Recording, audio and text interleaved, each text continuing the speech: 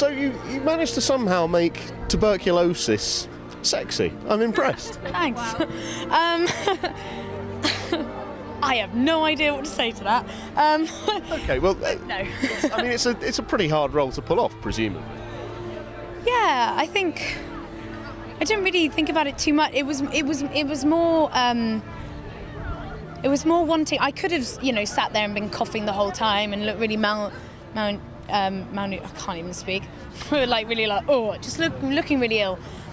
But there was a life about Beverly on the page and in the book that seemed so integral to her character.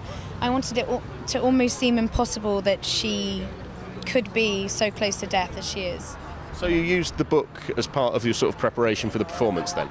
I went back to the book and read it, and then key points of it I related back to certain scenes in the film. But then after a certain point, the script just was led me all the way. Thank you. Come this way, babe.